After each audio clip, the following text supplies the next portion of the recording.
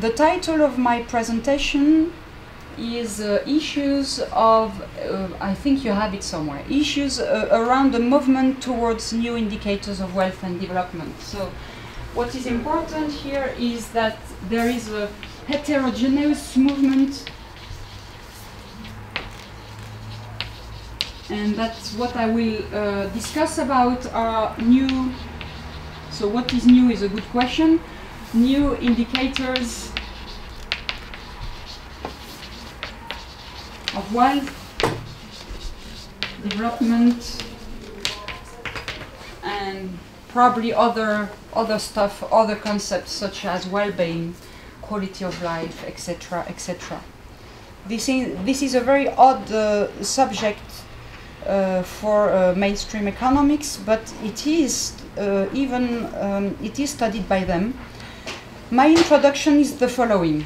I will present you what is our hegemonic collective representation of what is wealth. Do you have any idea of what is this hegemonic collective representation of what is wealth? GDP. Okay, so good. I don't know where you're from, so it's for me the occasion of having an idea of what you may understand. So my introduction is that it is becoming a universal convention, and it's becoming more and more cumbersome, broad, something very vague, and I will try to tell you some stuff about that. So I will just give you my definition, but it's a very common one, of what GDP is. And then I will discuss some stuff about it. GDP, as it is commonly used, is the monetary value. So what is important here is that it is the language used for GDP is money, monetary value of all the finished goods and services produced within a country's border within a year. Okay? And it also includes the government expenses. And the government expenses are included within the border of GDP because it is supposed to be a proxy of what government produces, right? So in a way, GDP is all things that are produced by economic units, being their economic units firms and in individual enterprises and government, right? Administration. It has become, GDP has become, within less than 4 decades, our collective convention and universal of wealth.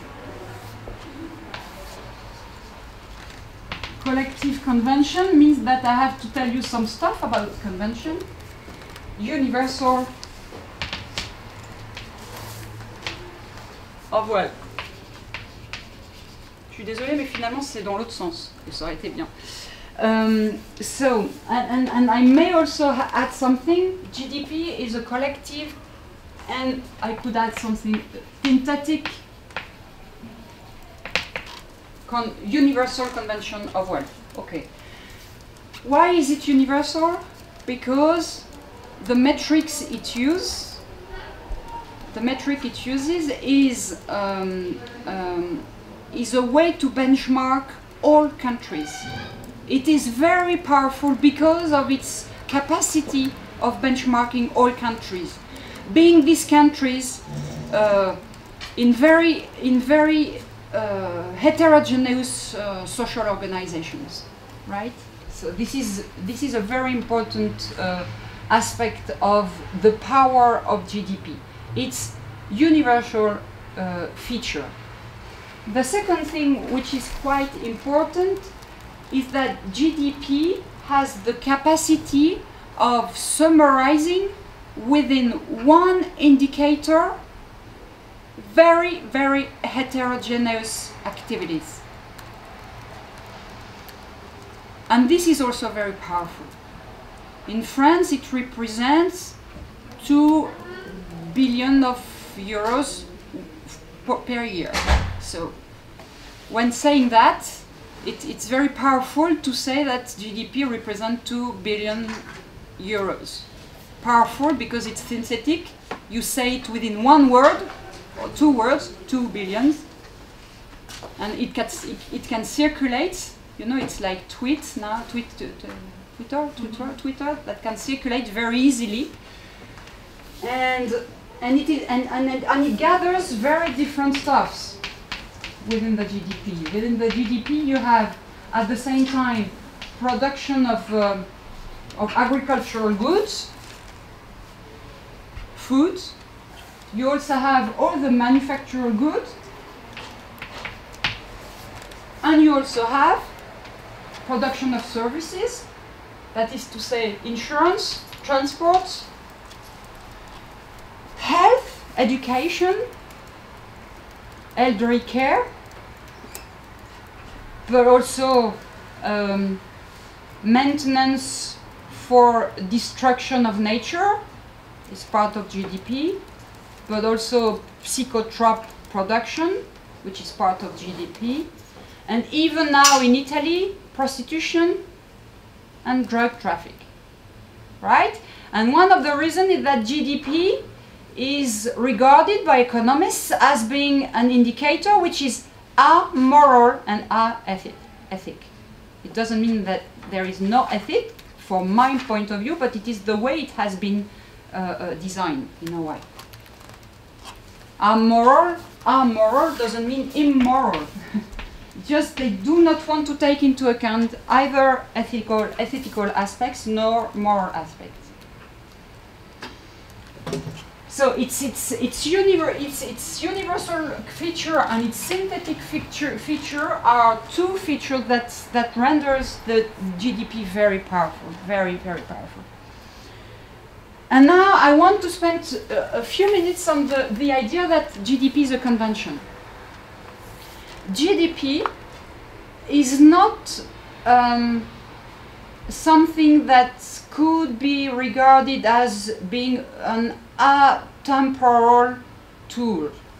It has been constructed, we could say that GDP is a social construct, right? It is a social construct. It has been constructed in a very specific context when nations were trying to have an attempt of building national accounts. In the United States, what we say sometimes, the inventor of GDP is Simon Kuznets,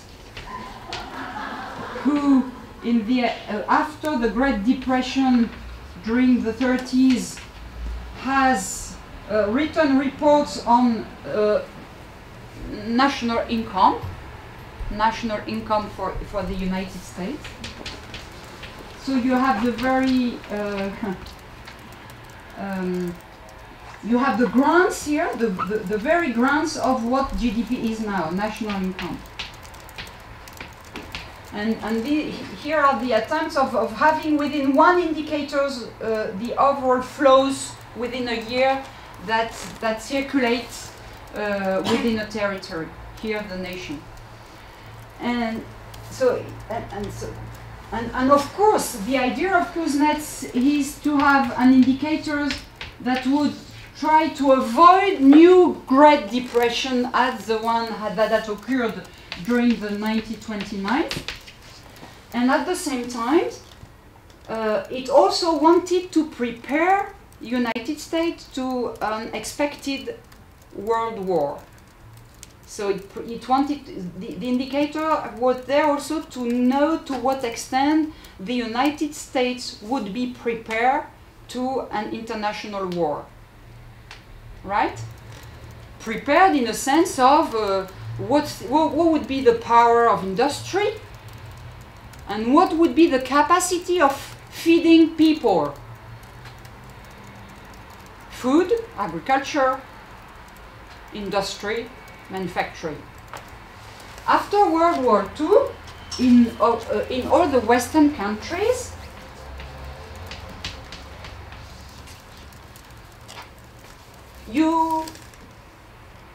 almost all Western countries set up systems of national accounts. And the system of national accounts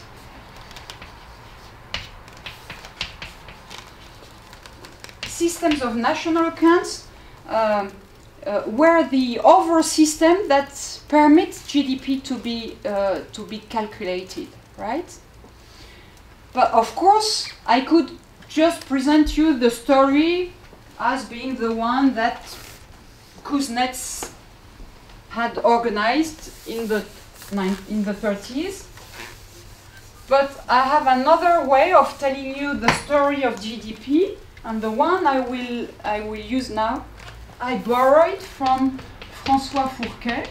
Unfortunately, his book is not translated into English, but François Fourquet has written a book in 91 called Les Contes de la Puissance.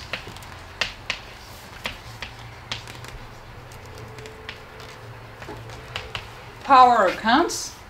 And what he describes in his book is the story of how all the politicians in the after World War II, the politicians and experts in economics try to elaborate convention of an indicator that would be a good representation of the power of the nation. The power of the nation. And the genealogy of what he presents is very clear on that point. And you will see later that one of the ideas is show me what your GDP is and I will tell you what is your power. See what is told these days concerning the ranking of China concerning its GDP. There has been a lot of buzz concerning that these last days. And François Fourquet explains very clearly in his book that GDP has been constructed to accompany the political strategy of reconstructing the nations, the Western nation, on an industrial basis. And this is very understandable because the countries were completely destroyed. So of course there was a need of having an indicator that would try to tell whether or not the reconstruction on an industrial basis was on the way or not. The progress for industrial reasons, in a way. And also, and this has to do also, of course, to contest somehow the communist countries, on a market side. So what was the expansion of the market, right? So if you do not understand, or if you do not have in your head the idea that the national account system were aimed at a reconstruction on an industrial basis and on the basis of a market expansion, you cannot understand what GDP is today, right? And we might have other aims. We might have at this time wanted to create rural society. I'm not sure to pronounce it very clearly. Rural societies. Rural societies, it's maybe clearer. And with, for instance, the functions of having a quality of food, which was absolutely not the case. Industrial basis means an obsession of volumes. More is always better. More and more is always better. And also maybe a landscape organization function, which has not been the case concerning what happened after World War II. Of course, I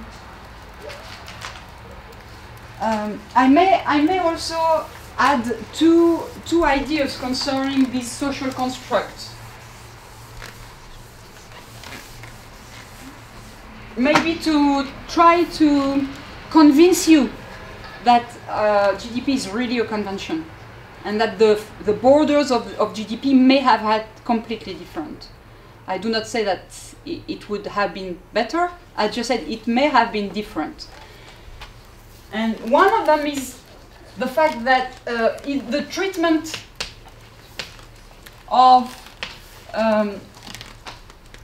public administration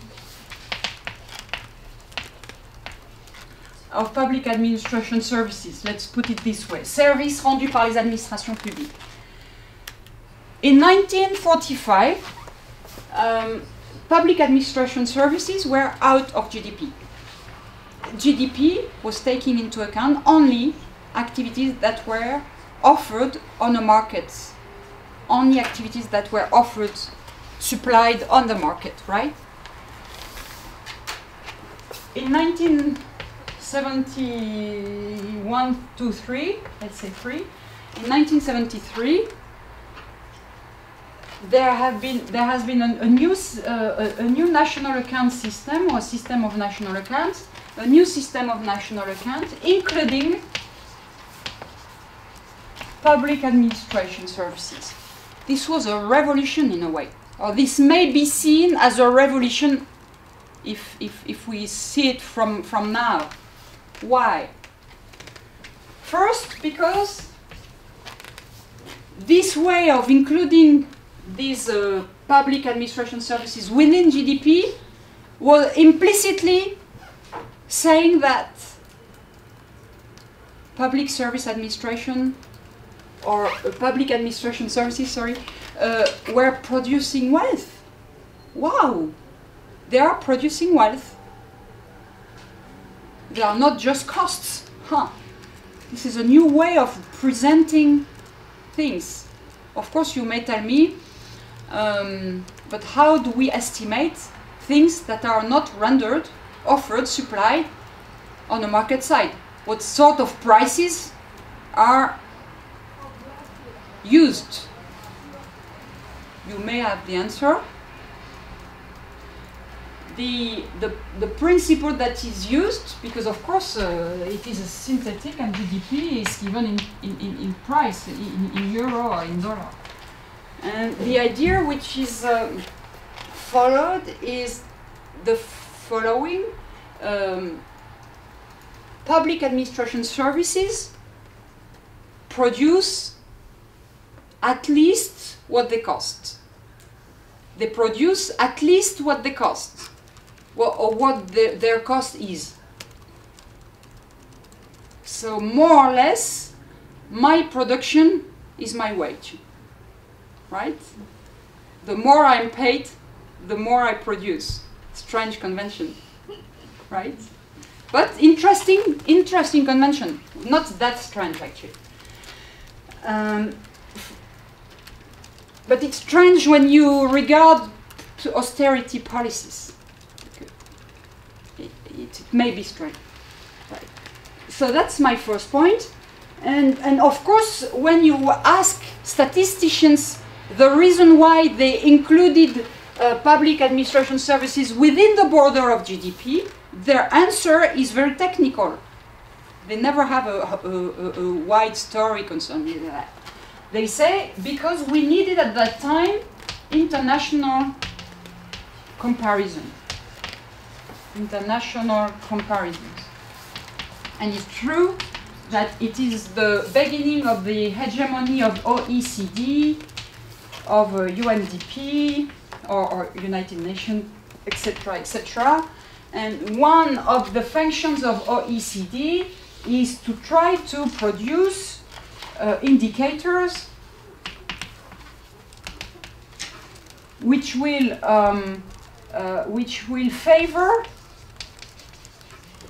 rivalry between countries.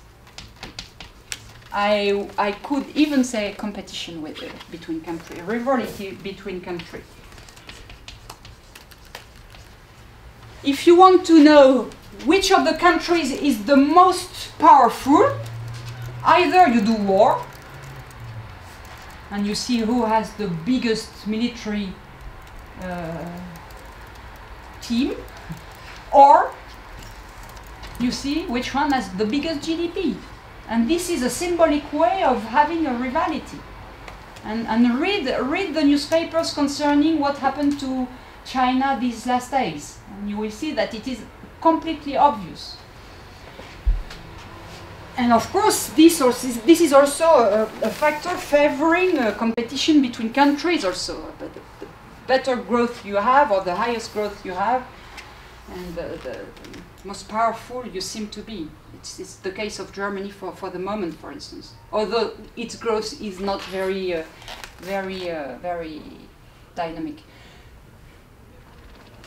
But of course, so if you give a technical explanation, you say it's for international comparisons, and of course, including public administration services was meaning in some countries, some services were supplied on a non-market side, on a non-market way.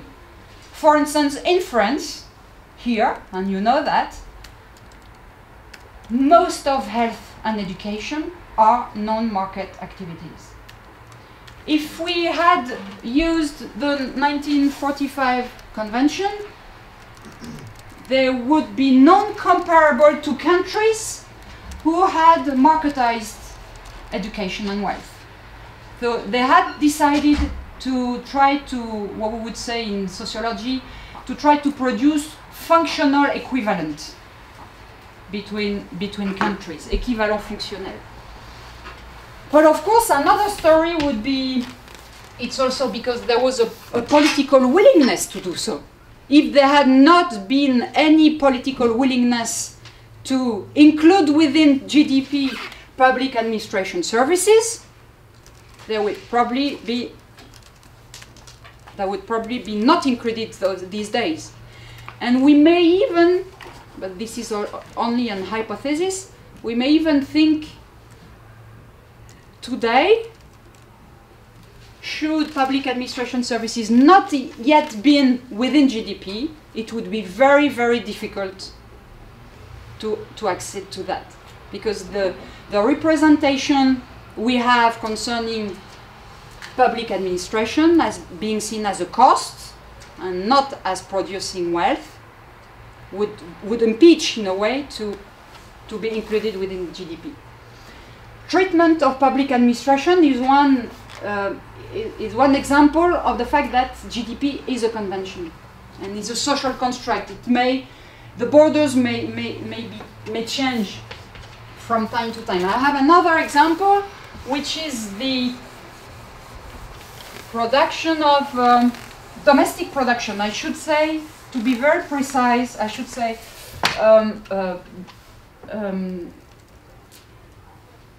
domestic activities.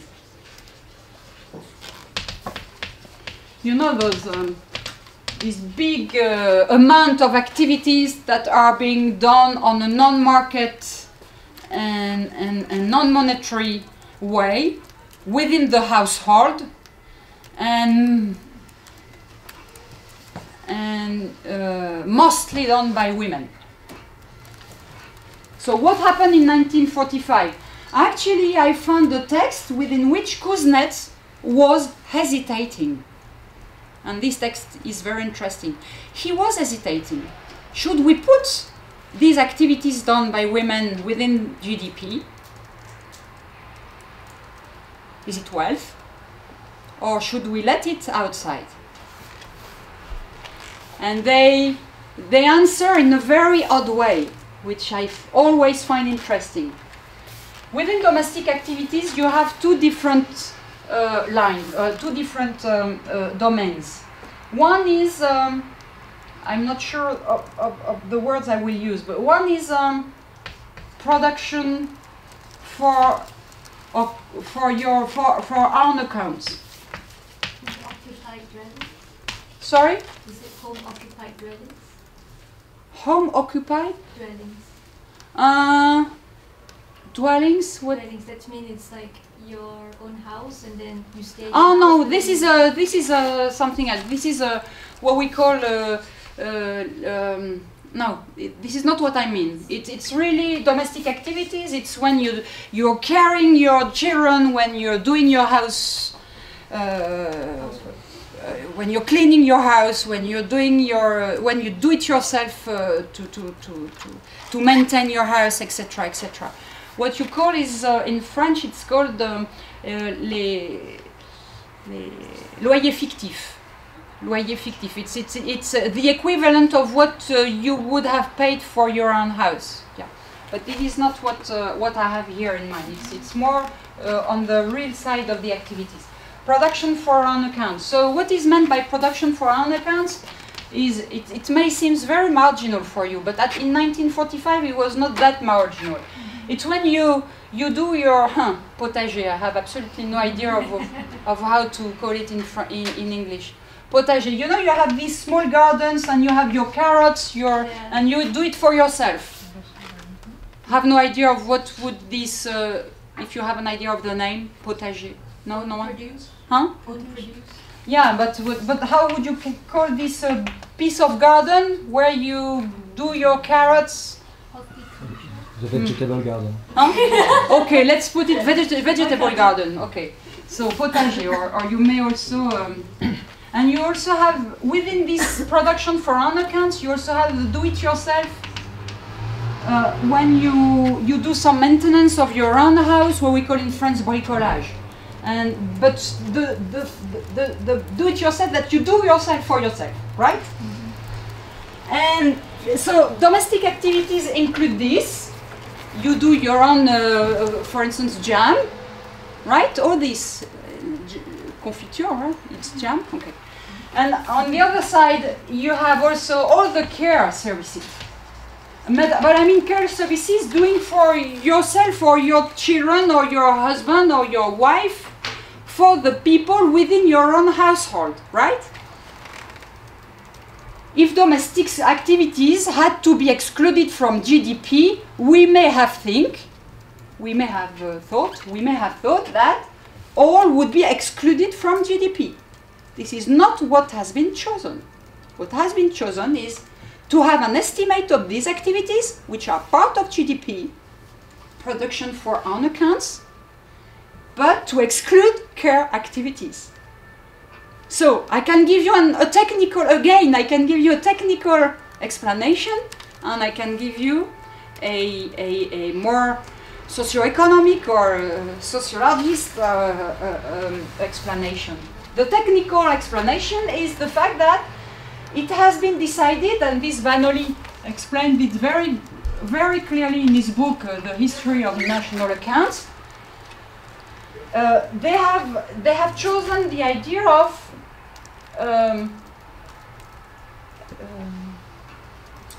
changeabilité potentielle. Donc potential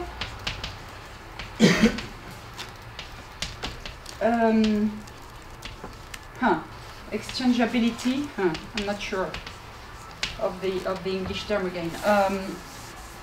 The capacity of an activity to be done on the market, right? So potential exchangeability or something like that, or marketization. But it is potential. It does not mean that it is marketed. It does not mean that it is marketed, but it may be marketed. So in 1945, it was supposed that when you were growing your own carrots, or doing your do-it-yourself, or doing your own jam, yes, okay, but this was potentially exchangeable on the market. But when you were doing the care for children, it was not exchangeable. As if manufactured produce were intrinsically more exchangeable than services, right? Of course, today this is very strange, at least for French people, because they they outsource all their activities, well, when they have the means to do so, when they can afford it. They outsource all the activities of cleaning house, of having their children taken care of by other people, etc., etc. So there is an exchangeability. But in 1945, it was supposed not to be so. And there is another story, and the other story is to say that this production for own account, when it has to do with the vegetable garden, thank you, or do-it-yourself, were dominantly done by men, whereas care services were dominantly done by women. And it has been decided, but you may not follow my explanation, it has been decided to include activities when done for yourself if they were dominantly done by men, and not activities when dominantly done by women. This is a story of the account of the power accounts. Who designed also at that time a GDP? I had a very nice picture that would show you that GDP, when it has been used since the 1944 Bretton Woods meeting, only men were within the meeting of Bretton Woods. Okay, so GDP is hegemonic, GDP is a social construct, it may have included other things, and my fourth point is that GDP has always been or has always faced criticisms, right? So there have always been limits underlined by different set of experts concerning GDP. But I think that there are two different sets of limits. The first set of limits are what we could call internal limits.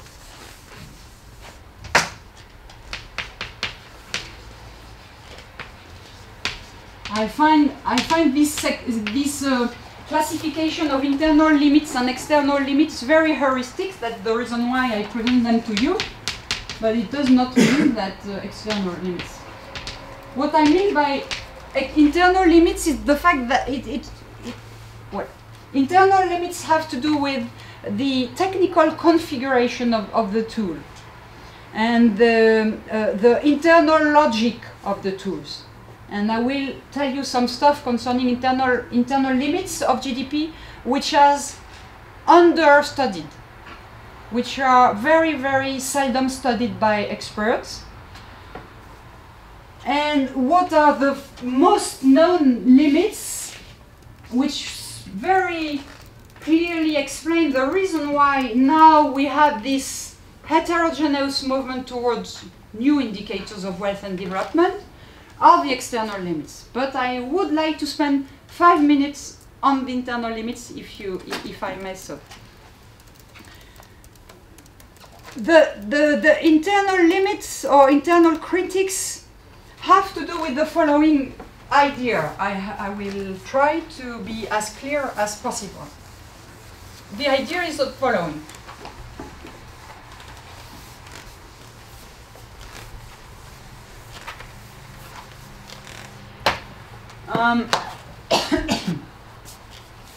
In 2014, GDP in most Western countries includes more than 70% of service activities. I may stop here, but I will explain you why this may be a problem. You keep in mind the fact that GDP was a very good indicator for a reconstruction on an industrial basis. I've never used the name services.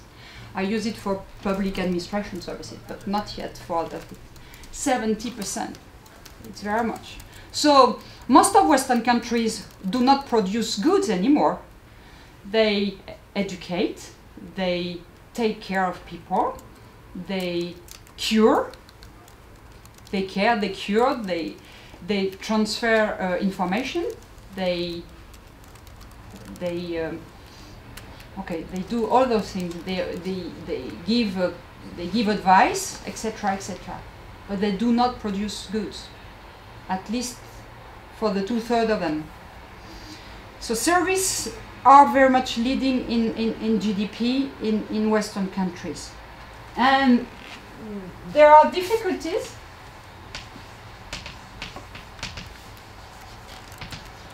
in measuring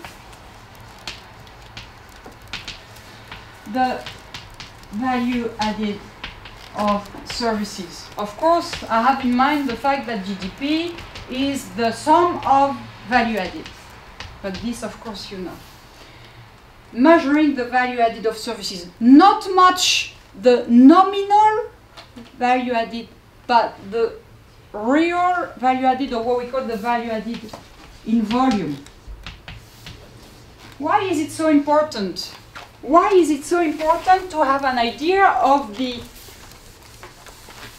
value added of services?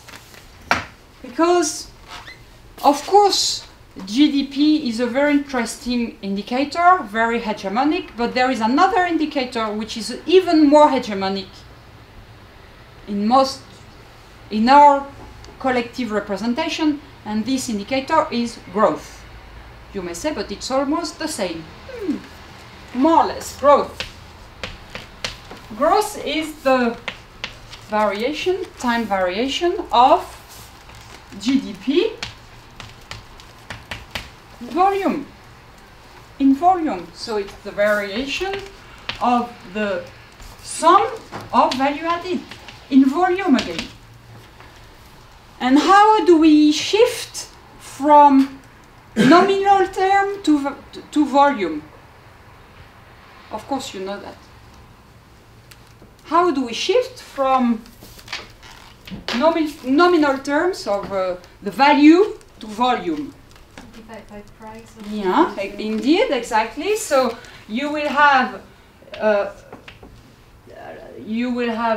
variation of GDP in volume, which is growth, right? This is what I wrote here, which is the ratio of variation of, so I would say the sum of value added in volume on the variation of an index of price.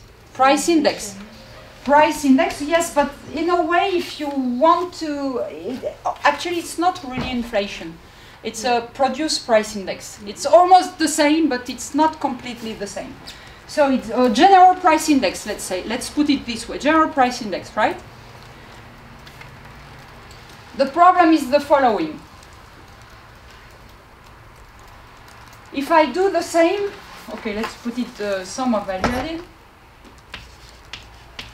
in volume terms.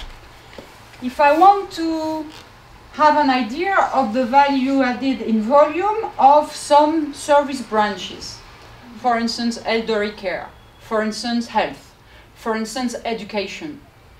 And I'm not so much concerned about the fact that it is market or non-market organized.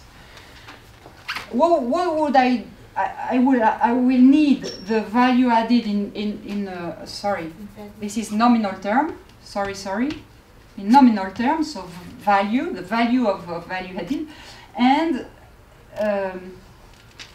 the price index of the branch. The problem is the fact, do we say value added or added value, by the way? Value added. Value added? All right, thank you.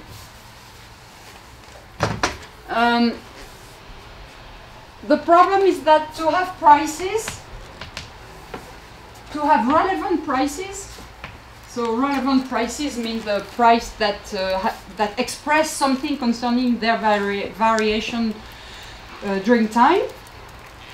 There are two important elements to take into account. There must be the possibility, I would say capacity, of identifying a unit of production. I will give you an example just after that. And the quality must be stable within time, right? This is very important. the possibility of having relevant prices for different branches to shift from nominal term to volume terms need relevant prices, and relevant prices need two important things, two important features: capacity of identifying a unit of production, and the quality must be stable during time. Okay. A unit of production in the automobile production, I see what it means. A car. Table, I see a table. A bread, une baguette. You know what une baguette is, necessarily, or you have not spent that much time in France. Baguette, so it has always the same form, the same shape, the same weight. It's very standardized. So all this is very, very easy to capture prices and their evolution within time. And the quality is always the same. Of course, if you do a bread with bio bread, etc., then it's not the same quality, and the prices doesn't mean anything anymore.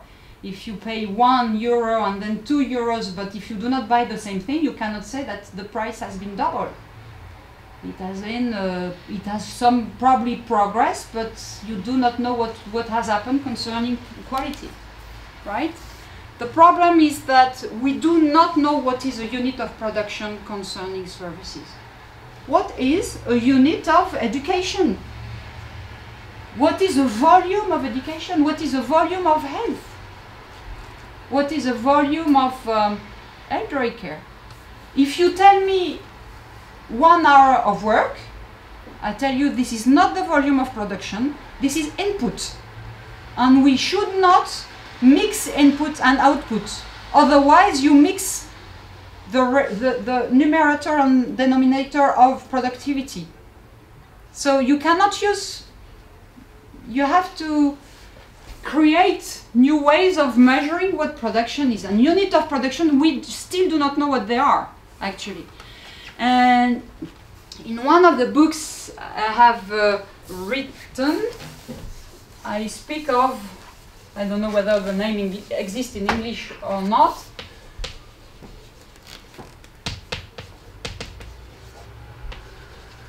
You'll tell me. I speak of statistical contortion. Means you want to behave. You want to have services to behave as if they were goods, although they are not goods. Example. Sorry to speak about funeral services, but I give you an example. I'm not sure to have all the English vocabulary in mind, but okay, I will try. Funeral services, okay, are more and more complex set of services that are supplied to people and to families. We do not know what a unit of funeral services is, because the quality is not stable and it depends on each supplier, etc., etc.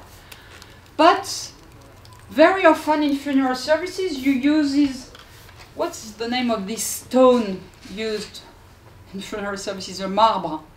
Marble? Marble? Okay. Marble? Marble.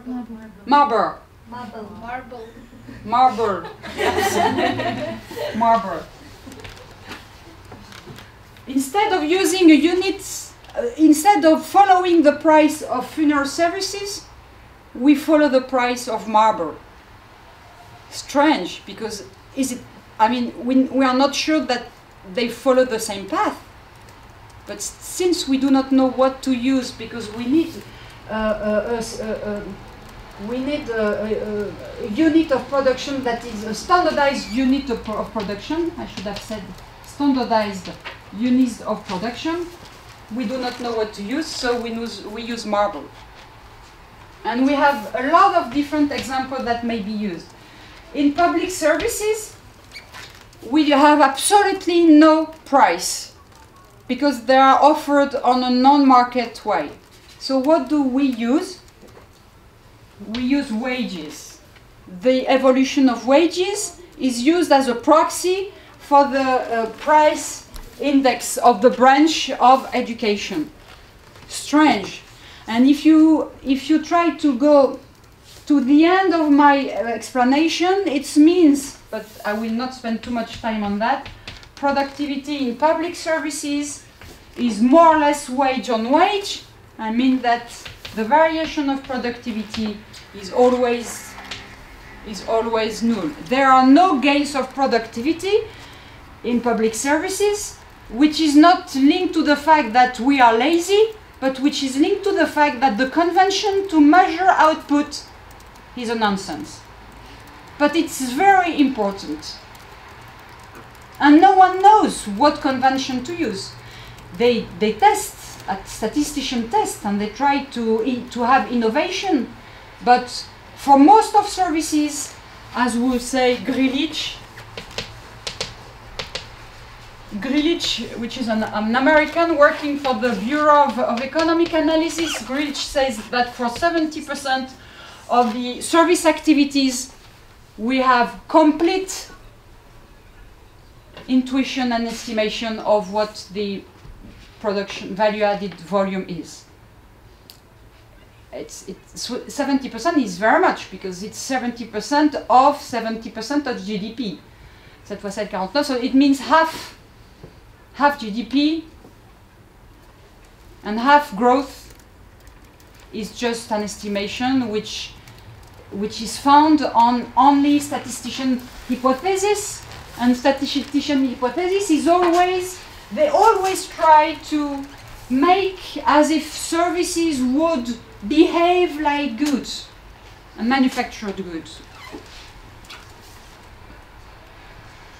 All right. And this is a very major internal critique which remains confined within very close circles. In France, you have two people working on that, Jean Gadret, who in 1996 wrote a book, not translated into English, Service Productivity Quotient, or question. And you also had Pascal Petit, who also wrote some stuff from the regulation school on that topic. In the United States, you have more people, but those people are regarded as being a statistician from the Bureau of Economic Analysis, and especially Bosworth.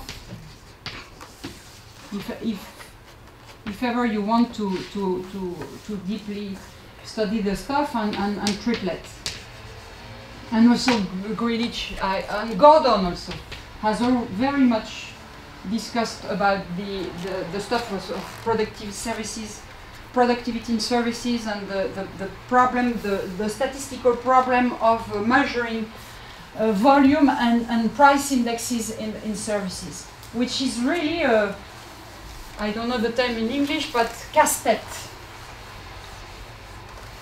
broken head, which of course means nothing. Okay.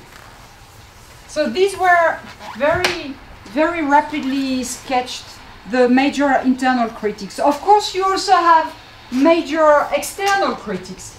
These external critics are handled by more various sets of actors. The actors that would criticize GDP comes from the civil society. I have in mind, of course, the ecological movement, and some sociologists.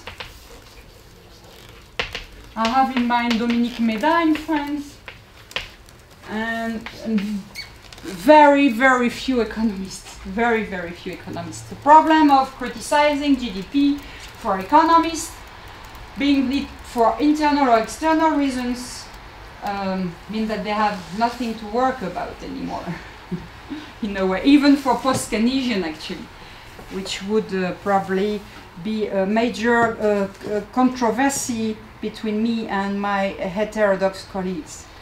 But I like them very much. So the major external critiques are diverse. The first thing they criticize is the fact that GDP has become an autopilot system.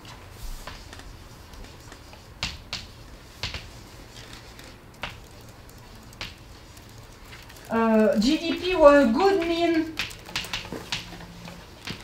a good means to measure or to estimate the economic activity of a country, which is very useful to have an idea of what is the density of economic activity.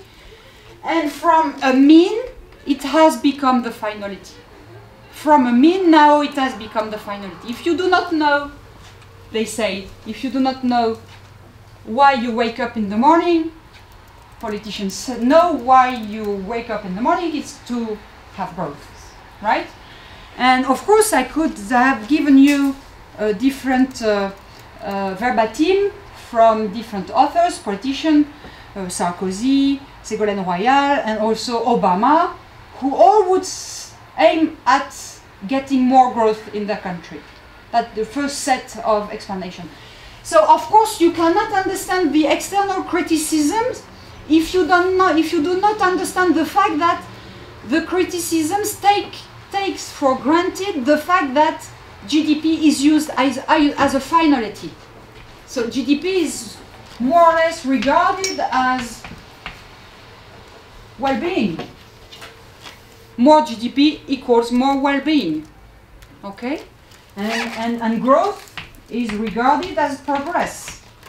More growth equals more progress.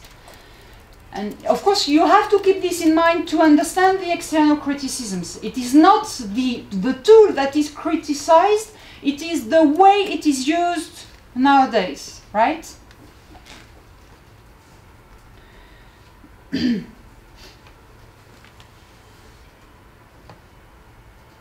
Right, the second thing, second idea.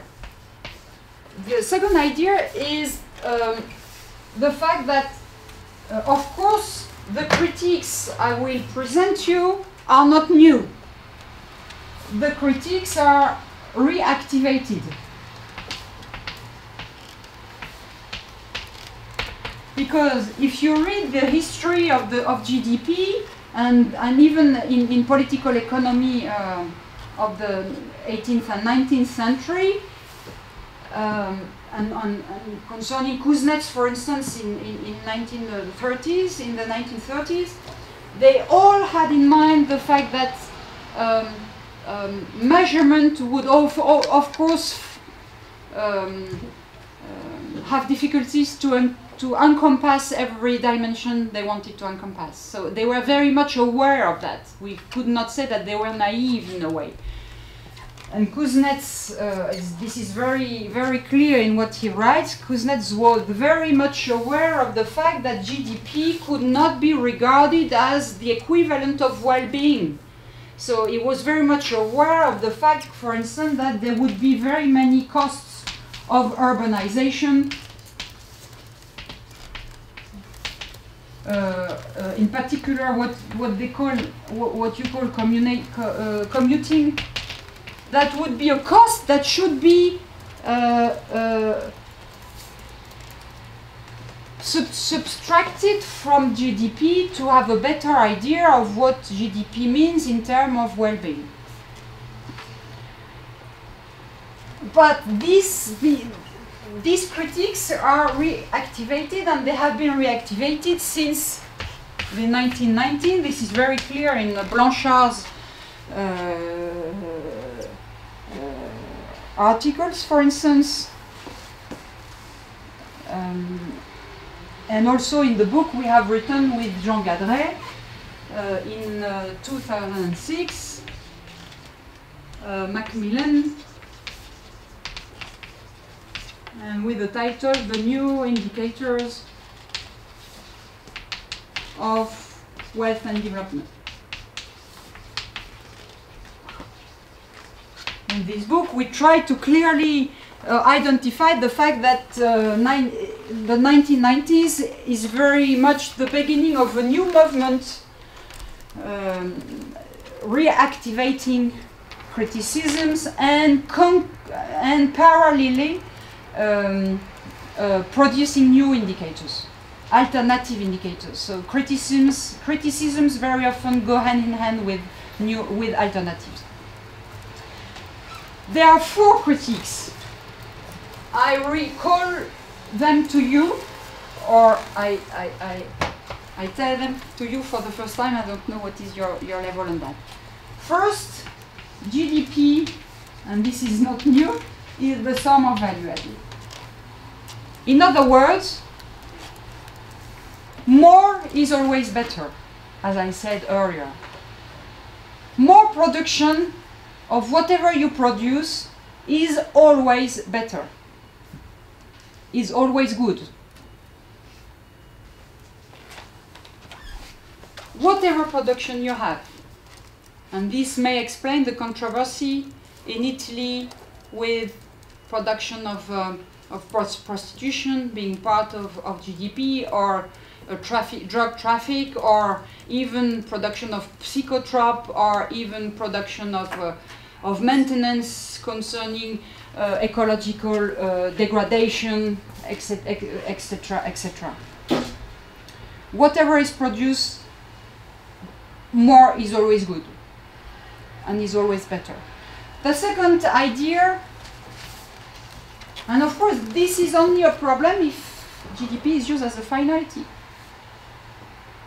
If you are obsessed with the fact that we should have more GDP at the finality, not as a tool per se. The tool per se just explains you that you have more economical activities.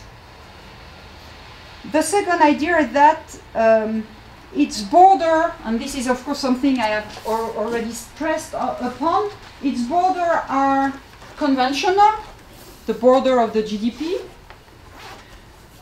and they lack some major activities. They lack some major activities that may be seen. Of course, I am not legitimate to individually tell you that that they should be added within GDP, but GDP lacks some activity that may be seen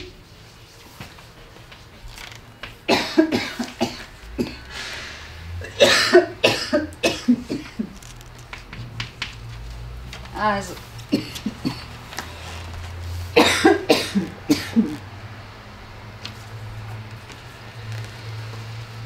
that may be seen as positive regarding collective well-being. These activities are domestic activities.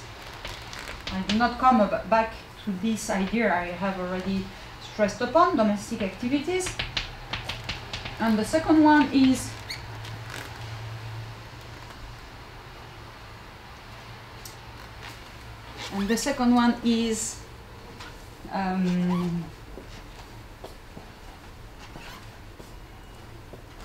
I don't know the term in English. Benevola? Volunteering. Volunteer, right, this is it. Merci beaucoup. Volunteer activities. Volunteer activities, per definition, is necessary an activity which is non-marketable and non-monetary, because it is the identity of voluntary activities. But we may collectively acknowledge the fact that these activities produce well-being. Their value is equal to 0. As the domestic activities realized by women, they equal 0. So voluntary.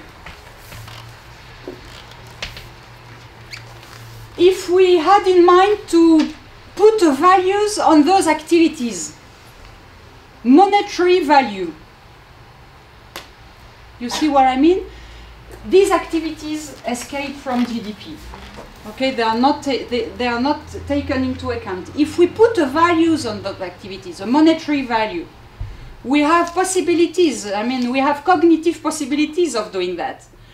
We measure the time spent on these domestic activities, and for each hour, we put a wage. So this can be very easily done. Do you have any idea of the amount of activities this would represent? Do you have any idea? How much does represent domestic activities, for instance, in France? If we compare it to GDP, is it 1% of GDP? Is it 2 times GDP, 5 times GDP? Is it half time GDP? Do you have any idea of that? No? Okay. 10%. 10%? 1/3. Right. Huh? 1/3. Yeah, it's 1/3. So it represents 1/3 of GDP. At least if we take into account some hypotheses, which is what has Delphine Roy in France has done for the account of the Stiglitz Commission, who spoke very much about this monetarization of domestic activities. 1/3 of GDP. And some other estimation gave from half to 70%. For instance, Shadow and Fouquet in the 1980s. So it represents very much activities. Voluntary represent from 2 to 5% of GDP. If, of course, we put a monetary value on that activity, which may also be controversial. But they contribute to wealth, and for the moment they are represented as being equal to 0. Third very important criticism is the fact that GDP is completely ignorant of inequalities. More growth doesn't tell you anything concerning the way the wealth are allocated among class. Absolutely nothing. And I give you an Obama verbatim. He, during a speech in February in 2014, he said, when nearly all the gains of the recovery, which means of growth, when nearly all the gains of the recovery have gone to the top 1% of population, when income inequality is at as high a rate as we've seen in decades, I find that hard to swallow. So what he says is that between 2008 and 2014, all the growth that occurred in the United States was completely taken in the hand of the first, what we call the first centile, the top 1% of the population. And what happened between 1998 and 2008, it was all the growth that occurred in this period, in this decade in the United States, was captured in the hand of the 10%. So what it means here is that for all the rest of the population, either their living standard was stable or was decreasing. Right? So growth doesn't mean very much concerning redistribution or allocation of this wealth. And the most important, I mean, should I say most important? Okay. One important element, and it is the fourth critique, which of course is very much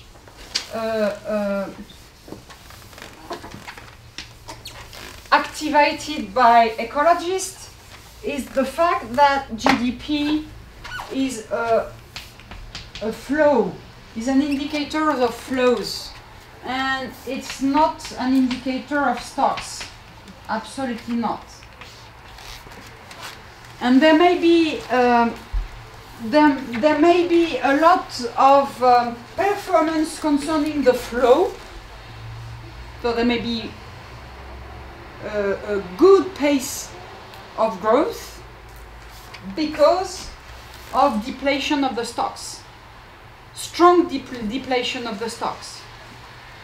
And you may even think that to get growth, so high pace of flow, this would be on the depend of irreversible depletion of stocks. Of course, the stocks I have in mind are ecological stocks, and economists have high difficulties to think in terms of irreversibility. Ecological stocks, but also social stocks. Will we be together in a position to be society in 100 years, or a collection of individuals? What will be the possibility of being engaged in the society, not only for our own interest, but also to have a cohesion, social cohesion? We do not know, but we may also create irreversibilities on this side. It is what Meda shows in her different works. About the intellectual context, I have to say that things have very much changed for the last years, and of course I wanted to show you a very nice graph, but I have not the possibility nor the time to present it to you and to draw it on the blackboard. So I will just tell you a few things. First, I really think that what we call the Stiglitz Commission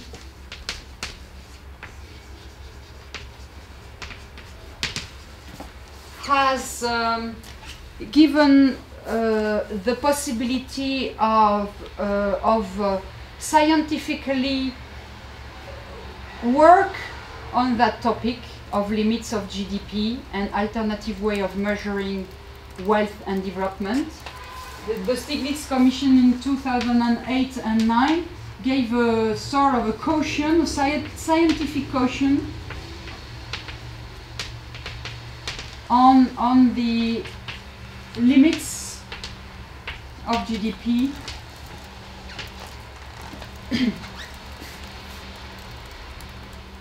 but of course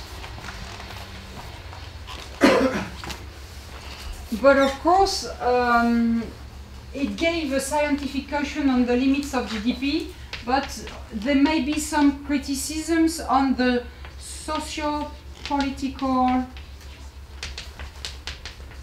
conditions of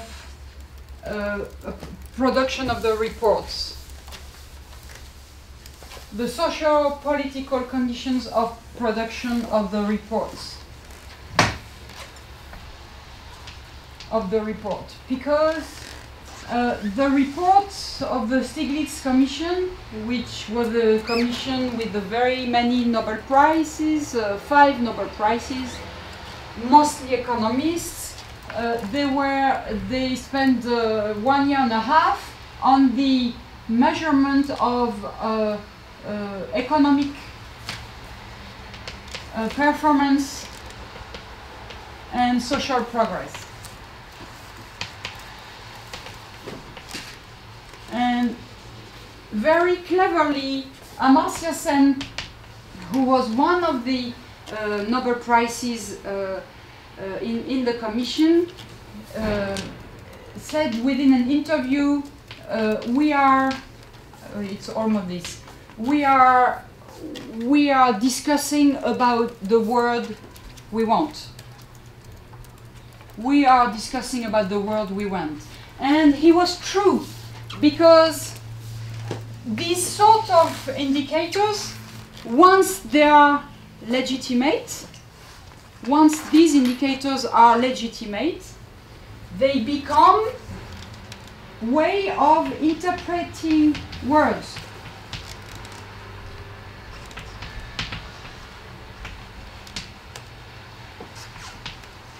they interpret the world. It is a way, a quantitative way to interpret the world. If you have growth, you have progress. If you have GDP, you have wealth. And then this way of making some equivalence just becomes substitutes in the way we speak.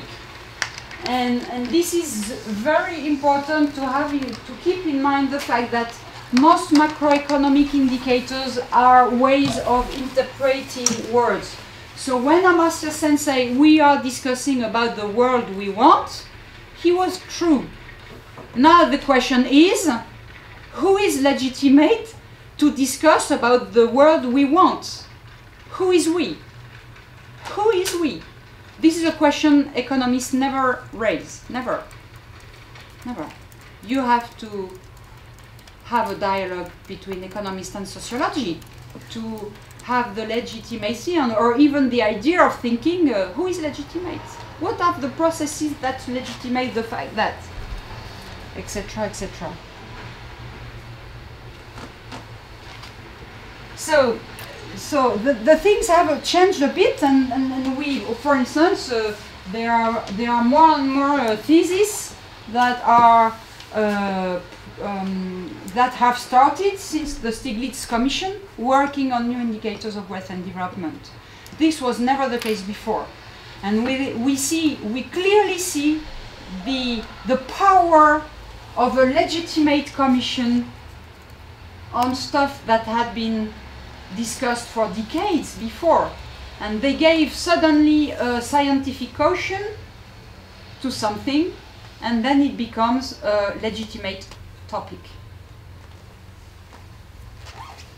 Probably if we had done this discussion with only citizens, the issue would probably have not been as efficient. This is something we could discuss about. I'm not sure, but this is something we could discuss about.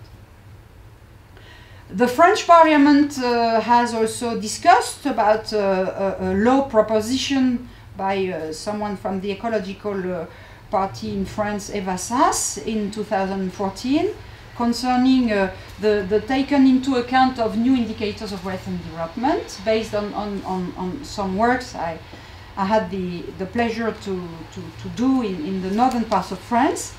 And the Chinese government also gets involved. The Chinese government gets more and more involved in this stuff, but I do not want to spend too much time on that. I just want to finish this part with the idea of there have been an academic consecration. This is Éloi Laurent who told me that, and I find this idea very interesting. There is sort of an academic consecration after the Stiglitz Commission with a paper published in the review Nature in 2004. It is the first time that within a very scientific journal the question of time to leave GDP behind is being raised. Time to leave GDP behind. I am sure that although nothing is new within this article, any of you and me could have written this paper. It could never have been published before 2009, before the intellectual caution, scientific caution given by the Stiglitz Commission to everything I told you before, to the limits, internal and external limits to GDP when used as a proxy of well-being.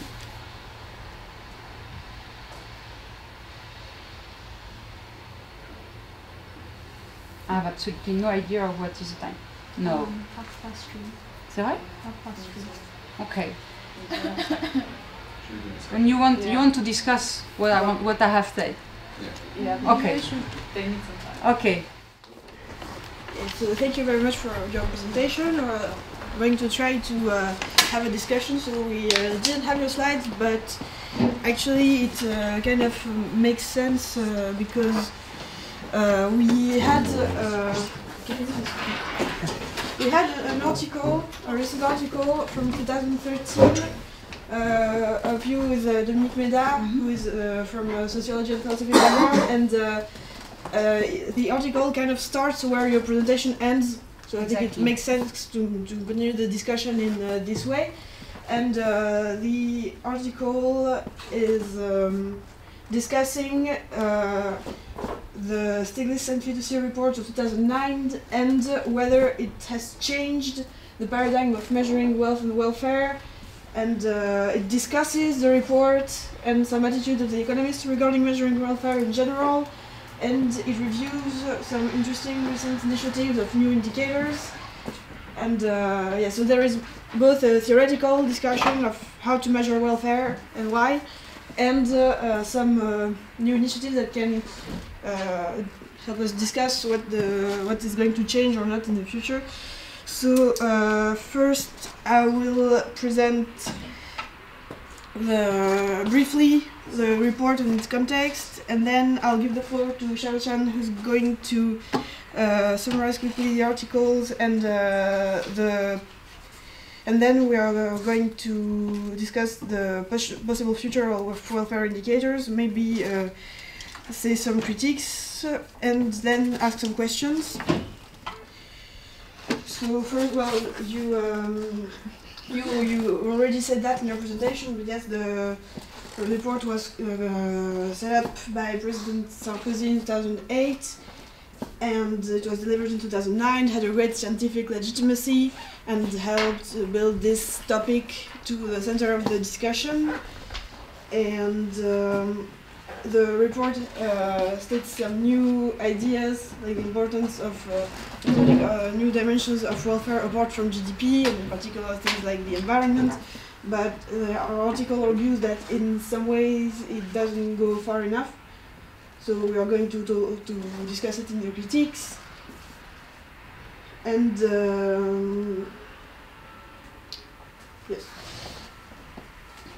Okay, I summarized very fast about what we worked on in the paper by our lecturer, and the structure is like this. First, she talked about the definition. So we have one here, have so it's okay, you can keep it for your own use, and we use this one for collective use. Okay.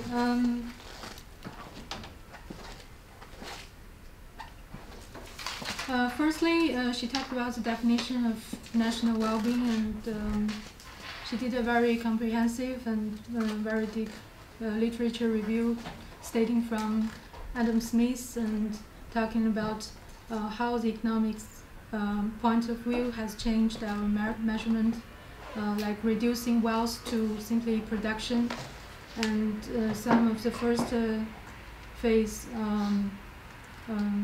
opinions like there's no need for public deliberation since individual objectives are what matter, and institutions like the market guarantee the social order. And then it goes to the quest for individual utility, and then she talked about the prohibition on the preference aggregation. The main point is like the individual preference cannot be simply aggregated. It's very subjective, and it can be there can be a lot of problems if we try to just do very simple aggregation to measure the collective well-being. And also the title of the Stiglitz Commission reports, it's in French. If we translate it into English, it's the wealth of nations and well-being of individuals. It suggests that it suggests wealth is a word for nations and well-being is a word for individuals.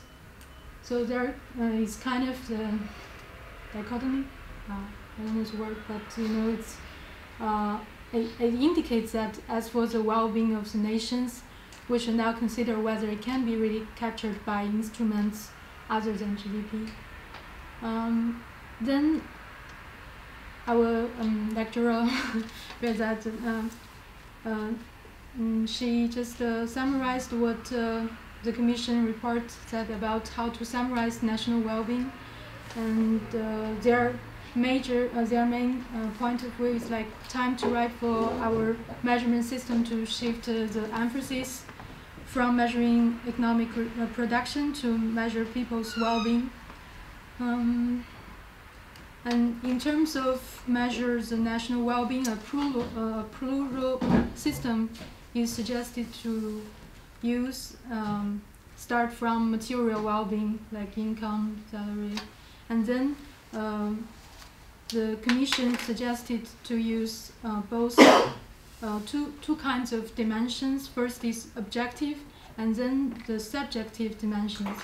It's like some methods, including surveys and questionnaires, like ask you whether you are happy about working, ask about your job satisfaction, and other stuff. It's very subjective measurement, and the report think such a dual procedure must be implemented, and it consider both individual states as well as the external factors such as the environment. And for the third chapter, it's about how to measure quality of life. I will show another slide to you to compare the point of Stiglitz and his colleagues and our speakers today to see the difference. And then the paper goes to indicators for the new concepts of social wealth, and then it's a conclusion. I don't want to repeat most part of her paper, but I want to draw the comparison. Okay, so it's about how to measure quality of life, and the Commission report strongly calls for a better understanding of its determinants, like what determines the quality of life, and they proposing dimensions like access to political freedoms, participation in political life, and social connections. But our speaker, Madame Jany-Catrice, it's hard to pronounce. I was wondering which is a surname, and then I found it's a double surname. Yeah. Okay. I have a husband. This is the reason. It happens sometimes. So her point in the paper was, although the Stiglitz and other members of the Commission, they mentioned different determinants and dimensions, but there is no discussion about links between the various dimensions. And then she raised the links that actually can be collective goods, which might be very interesting to option A students. Finally, commons show up and think about Alstrom and other big names we heard about from Professor Corria's class. And also, this report, the Commission report, attached little attention to the role of social cohesion. But it is very important thing because it can be affected very much by the widening in inequalities.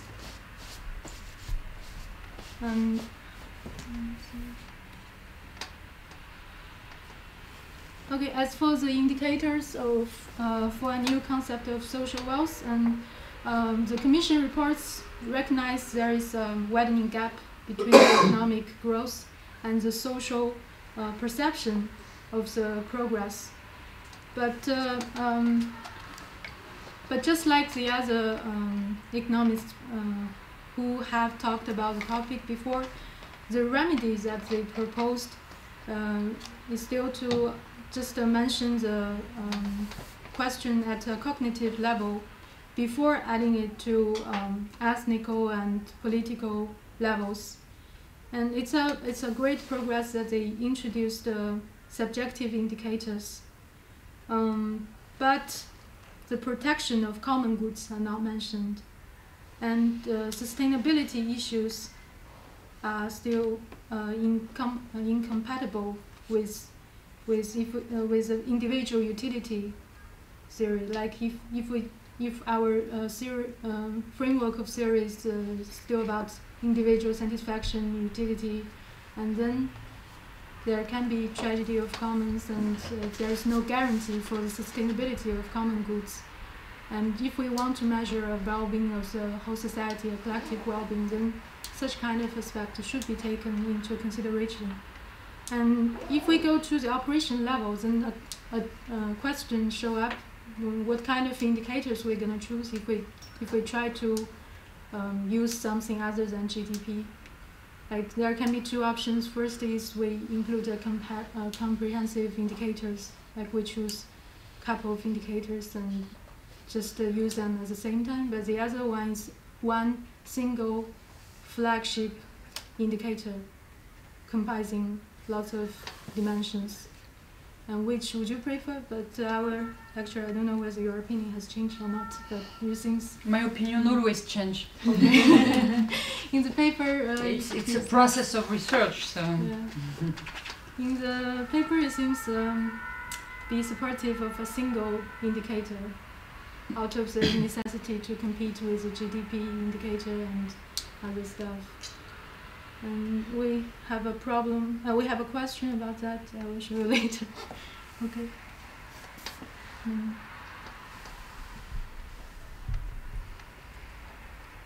Oh, okay.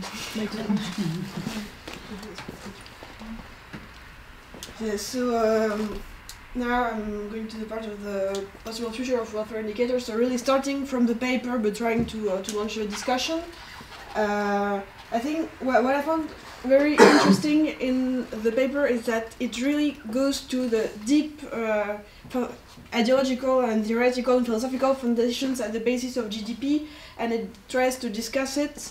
And the paper also shows that the 2009 report didn't change the fundamental ideas behind GDP, and because there is a kind of idea of political and philosophical neutrality that mainstream economists have, that the report keeps, and it's actually not neutral and based on some idea of a utilitarian conception of welfare and how the well-being of individuals can be summed up and summarized at a collective level, and the individual well-being would be enough to measure social welfare. So, well, while I share the critique, I think that it's good to go back to philosophical ideas to design welfare indicators.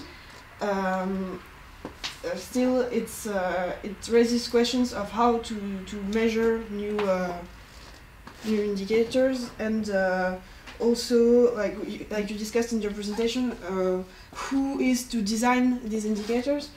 And the paper mentions some initiatives in some regions of France where people were consulted and were asked what should be taken into account in the new indicators, and this would, because as well-being is a democratic and political question and not only a scientific one, it makes sense to make people participate. But we have some questions in the question part at the end about that. So,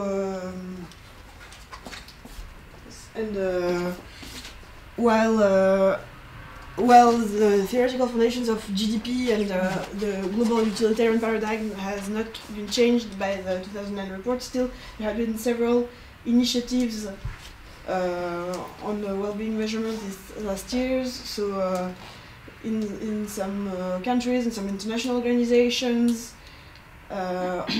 also some websites had pages like build your own indicator, where you could put what interests you and create an indicator and rank countries, regions. So I'm not listing them all because I have to speed up a little bit.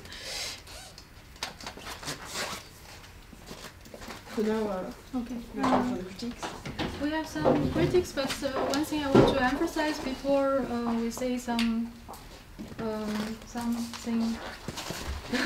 not positive enough is that we must think about the great significance that both the Commission paper and our speaker's paper and other papers around this initiative have bared, because it really comes at a necessary time, as one of the reasons about crisis might be excess, too much excess, and too much emphasis on the GDP. And their work provides a different angle about measuring our society's well-being, and this is just the start of an initiative, and it will take many years to develop, but at least it's a good start. We have some questions about this paper and the Commission report, and we agree on the necessity of holistic approach, but it seems very hard to measure, and most of the disputes, it seems, have concentrated on the feasibility of such kind of initiative. And also, we talked about composite index, but if we want to make such kind of index, then how about the weighting issue? We have different dimensions, like what you mentioned, the common good stocks and sustainability and social cohesion. Then how to share the weightings, and if we just invite a couple of citizens to do a survey around them and they have a weighting, but their weighting system might not be applicable to other. You wouldn't agree with option B or option C student if they survey you. So there can be an arbitrary or some a priori judgment, value judgment, and that's an issue to be solved. And also, it's very interesting that your paper has included commons into the measurement, and it's I didn't read anything like this in other kind of literature, and it's also very good for us to combining different knowledges of different options. But we know that as for some global commons, there is international spillover effects, and it adds to the difficulty if we want to make it comprehensive indicators. I don't know how to really implement it. And also about Osthoff and Hardin's series, we mentioned that it's not necessary that commons will become a tragedy, right? And there are different groups managing the commons, and then it means maybe some commons are matters to this group, but for other groups maybe it's not something really important. Another critique, I didn't put it in the slides, but I'm thinking about it, because if you look at the program already developed from the previous slides, it seems a rich country club, which means that it seems to be started and being implemented among the countries which don't need too strong GDP growth already. So it's a question of rich countries, you mean? It seems, I don't know how to phrase it, so I didn't put it into the slides, but I think for developing countries, it's really hard for them to follow the progress, because apparently for them the most important task is still to seek for the economic growth, and how we're going to integrate the developing world and the developed countries to promote the political involvement and official recognition of such methods. But it's something I hope I can get your reply. And we can skip this one because we're late already. Sorry. We discussed GDP a lot already, so the questions. About GDP, then there are some opinions defending GDP. That doesn't mean that we agree with them, but you want to defend it, okay? Go ahead. Just provide you with some let's go through it very, very quickly, maybe, because some argues that GDP actually is still an indicator of human welfare, and it has very strong relation with other welfare indicators like life expectancy and inequality, and also the presumption of people's work to substitute GDPs, like most people cannot benefit from GDP growth, but from the empirical statistics, actually most people did benefit from the GDP growth. And also we saw a lot of evidence that people's choices between labor and leisure demonstrate actually they value higher consumption in an absolute sense Okay, my computer is dying. Not just a relative sense. So rising GDP per capita would be in accordance with people's desires and preferences. Okay, this is just for your references. And for our questions, okay, maybe you want to talk about yourself. So, I wanted to ask some questions about some of your suggestions to what to include into welfare indicators, because indicators like quality of political participation, of level of democracy in a country, the issue is usually in the literature when there is this kind of indicators, it's always equal to 1 or 100% for the USA, and all the other countries on level is defined compared to the USA. So in sociology they call it an ethnocentrism. So how to avoid it? Is it possible to have an absolute benchmark of what a good political system is? I doubt it, but I mean I believe that it's important to include political participation, but I wonder if it's possible quantitatively to measure it on some benchmark scale which would not be ethnocentric.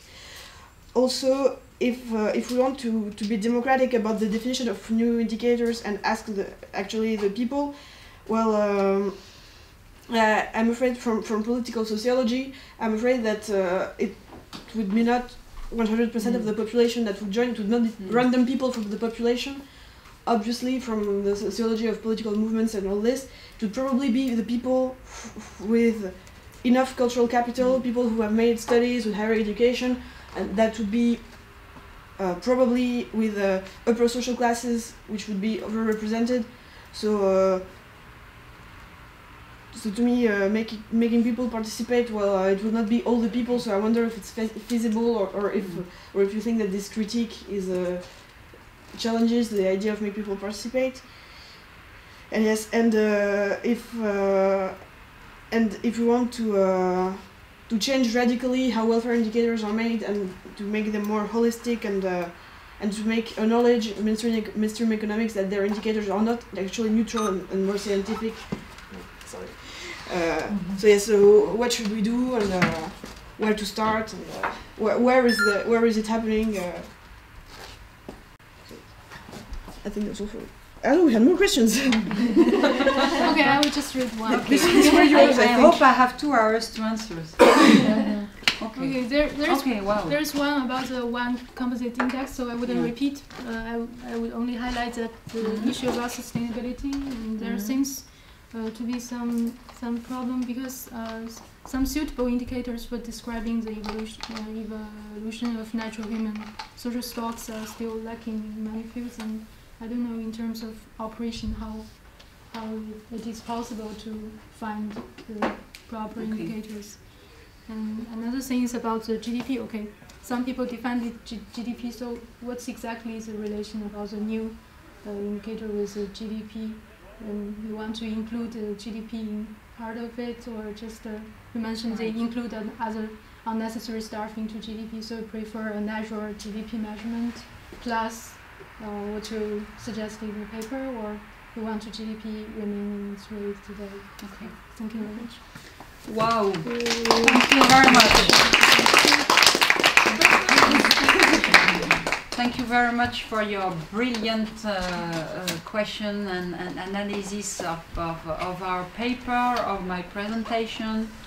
I didn't even have in mind the fact that we said so many things ourselves. So thank you very much for stressing on at the same time things that interested you, and also some paradox that may occur here and there, and also on some things we have to more stress to try to be a bit more understood in a way, if I may say so.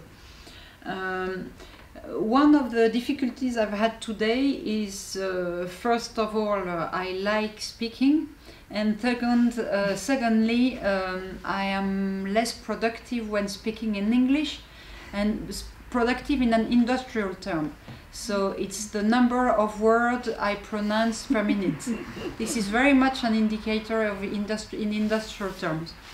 And therefore I missed some stuff I would have really liked to present you that may have answered more or less some of the questions you raised, on actually at least two elements or two dimensions. One is maybe it's not exactly the questions you raised, but it's the way I will phrase it now, is how to produce legitimacy for new indicators. Because of course we may spend some time together and produce something. We have the databases with the big data movement and we may produce something together. But the question is how to get legitimacy out of something we produce. And this is very difficult. So what we saw in the literature and in the initiatives we either were involved in or we analyzed, so what we saw were two streams of legitimacy. One is the legitimacy of expertise. I insist on that because it's very important. Some indicators are just legitimate because they are produced by people who were legitimate, who had legitimacy. And those are very often experts. Among the experts, economists are at the top of the ranking, and economists use their language. And the language of economists, the preferred language of economists is money. And therefore, when most of the initiatives that are at the legitimacy of experts are initiatives that promote new indicators using the unit of accounts, the money. Within this category, I would put one of the initiatives you mentioned in your question, the World Bank adjusted net savings, ANS, which is an indicator that tries to have within the same amount capital, economic capital, social capital, and natural capital. How do they aggregate? How do they make a comprehensive indicator of that? It's very easy. Money makes the unity in a way. And the weight is given by money, right? There are a lot of conventions behind how to measure natural capital. Should we measure the services provided by biodiversity? To what extent money is a good unit of account to count something that escaped market? These are very, very fundamental and philosophical matters that we have to discuss together. And so who is the together? It's something very important. But very often the expertise, especially the one given by economists, and here I have no difficulty of putting in the same category any economists. All economists use the language of money, or most of economists use the language of money. And there is a huge stream concerning, or a huge tendency toward this monetarization of all capitals, social capital, natural capital, and of course economic capital. There is another initiative that you did not mention, which is the one promoted since Rio +20, Rio 20, okay, and promoted by the United Program of Environment, not of development, but on environment, and they promoted the Inclusive Wealth Index, IWI. And this Inclusive Wealth Index is a proxy of the adjusted net savings, and they are more and more invested in the monetarization of nature. Of course, monetarization of nature does not mean marketing of nature. These are things that are different.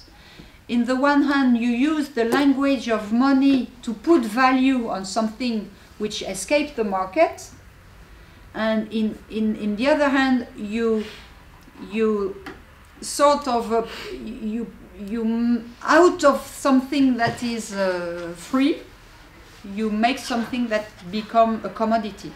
So these are two different things. But what André Orléans would tell you, he would tell you, once you monetize, the spirits are ready for commodification, right? So this is something that still needs some exploration, even in the even in the history of economics. So this is the first dynamics. There is another dynamics, another legitimacy dynamic, which is the legitimacy, the one you stressed upon, both of you, which is the legitimacy of individuals. Since quality of life, well-being, sustainability are things very much subjective in a sense, who is legitimate to say what would be a good measure? Individuals. They have the preferences, the individual preferences to say whether they are happy or not, whether they are satisfied or not, whether they find or not that their life is of a good quality. And this is very much the tendency, the trend of the economics of happiness, which is very flourishing these days, with Kahneman in the United States, and in France with Claudia Sénic or Andrew Cloud. And these people, they stress upon the fact that there is an individual democracy. They use the term democracy. And they say the individual democracy legitimates the fact that we ask each of you whether or not you're satisfied with your life. Right? But of course, and this is something you stressed upon, and both of you, and I thank you very much on that, because this is something very important for us. If you make an aggregation of all the individual satisfaction, and you say the mean satisfaction is the average of all individual satisfaction, you may go through very important things that are important to preserve collectively and that are not part of your individual satisfaction. And these are these commons that we call commons, and that we are not the only one to call commons, right? There are strong tendencies with Dardot and Laval, also with the last book on common, who speak about this cleverly. And this is fundamental. I mean, if the average level of happiness in France in 2013 is 6.8, does that mean that we preserve commons? And if it goes up to 9 tomorrow, does it mean that we preserve commons?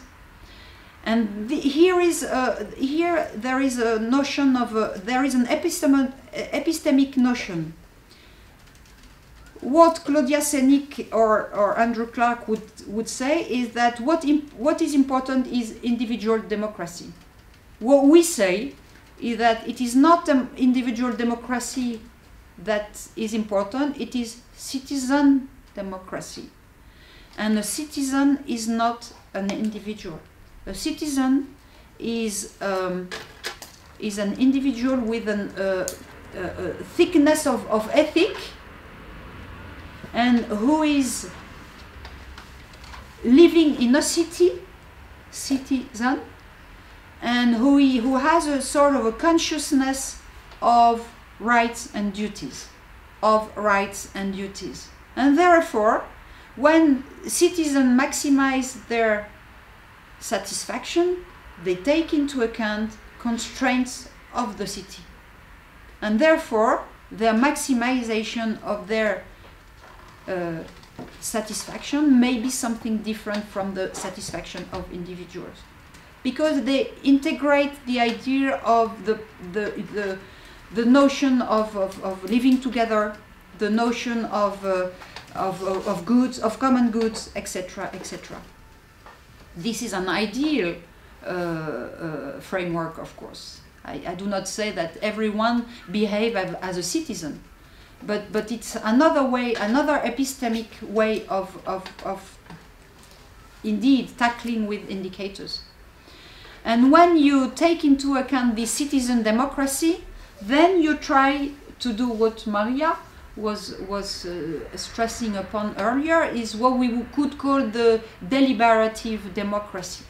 And then it's very difficult to handle. I completely agree with you what you say concerning the upper class domination, even in deliberative democracy. This may happen. This may happen. But what is better? To try to promote deliberative democracy, or to say that experts have the right to tell what could a good society be? This is one alternative. I do not say that it is the only. Of course, it's a bit caricature in a way, but it's one alternative.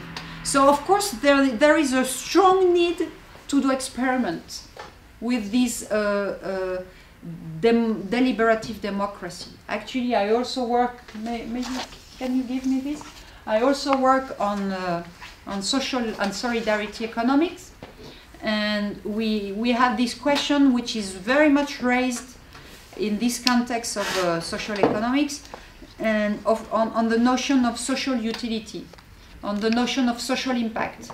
Who is legitimate to measure the social impact? And we try to make some experiment to try to promote deliberative democracy. And we have these very smart drawings that show how to experiment the deliberative democracy. Of course, I may give some idea. I may arrive and discuss with other people, but I very much need to work with other disciplines. I need to work with political science. They are far more clever than I am concerning this point on how to develop a deliberative democracy, as Habermas would put it, for instance. But the experiment makes us progress, and we try to avoid the idea of the fact that deliberative democracy is only a concern of elites or upper class. I do not say that we have been very efficient, but we try to do so. So there is a real need for experiment on this side of deliberative democracy.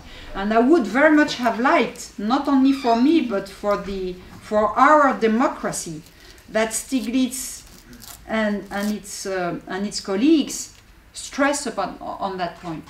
They may have said, okay, now it's time for experimentation. It's time to say how to deliberate collectively on what is important. And this also is important concerning another point. You were stressing on a very important point, which is the point of the are the common goods we want to preserve the same in all places? You raised this question, and this is a very important question, which raises another set of questions. I do not have a lot of answers, but I have a lot of questions. Which is the good scale for building new indicators? What is a good scale? Should indicators be constructed only on a local scale? Because here we know what the common goods. Here we know what the common goods we want to preserve. And of course, in South Africa, Ethiopia, Luxembourg, Brazil, France, northern France, maybe we do not have the same commons to preserve. We do not have the same priority. But here there is a big tension.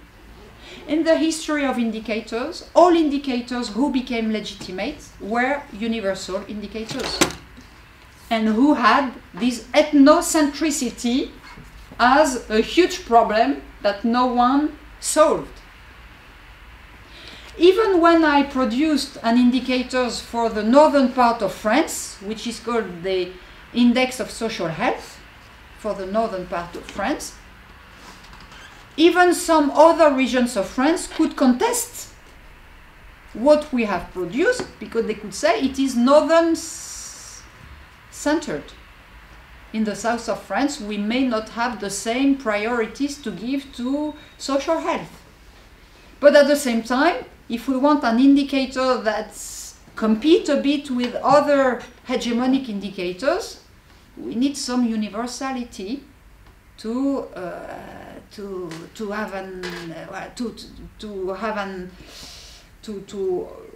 hope that these indicators may gain some legitimacy. What else did I want to stress upon in all the things very clever things you said? Composite index and holistic measure. I think from time to time I change. This is my last sentence. I think that from time to time I change my mind, because I do not think there is one unique response to give. We may think that in the short run, to try to compete against very hegemonic indicators, some holistic measurement may be of interest. Maybe, for instance, the indicators put forward by Osberg and Sharp in index of economic well-being is very interesting. It's plenty of things we could contest, but at the same time, it may for a time be a good competitor versus GDP. But one very important problem of these holistic measures or of these composite index is not so much the question of weight. It is the question of substitutability.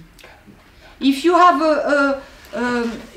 a common indicator in which you put economic, social dimension and ecological dimension, you put that in the same aggregate.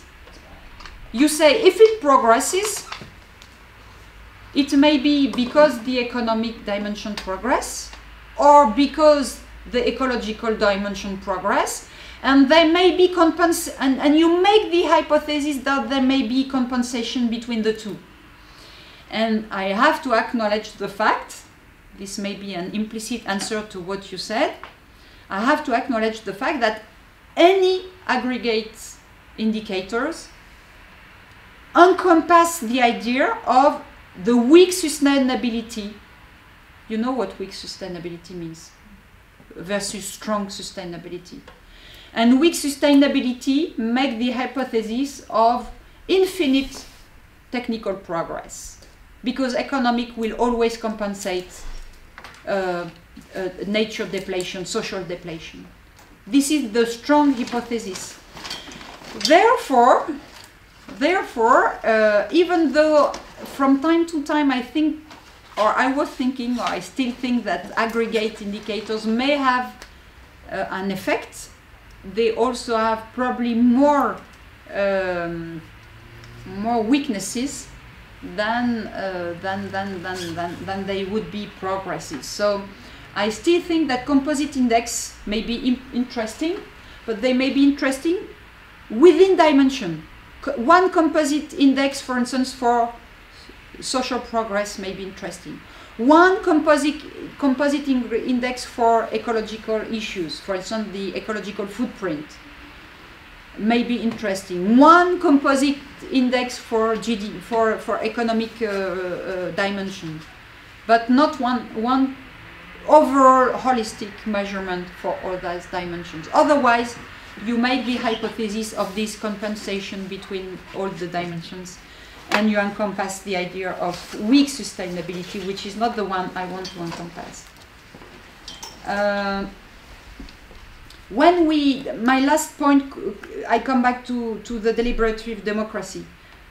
We have very seldom worked directly with any citizens in our experiment. We have always worked with intermediate groups, always, what we call les corps intermédiaires in French. So that means a representative of all groups. But we have worked with representative with association who works with poor. We have worked with association that works with for the defense of housing, droit au logement. We have worked with association that defend the women, etc., etc. And all these intermediate group may be a good level to gain in deliberative democracy. Okay. Thank you so much for your brilliant intervention.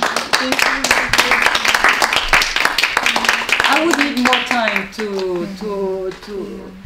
to explore more deeply any of these aspects, but it may interest you for the following of your studies and research. I hope so. Professor, do we have time to take more questions? Yes, of course, I have time. No problem. I have two questions, actually.